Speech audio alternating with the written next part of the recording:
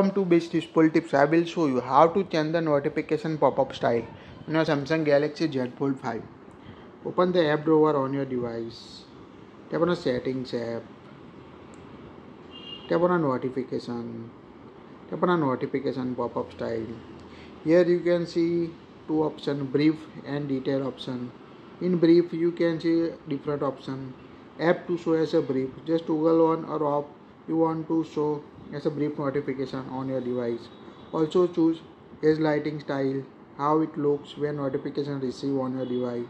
Select the notification effect, color and other settings.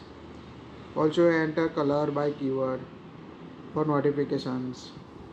It's quite easy to set a notification pop-up style on your Samsung Galaxy Z Fold 5. That's it.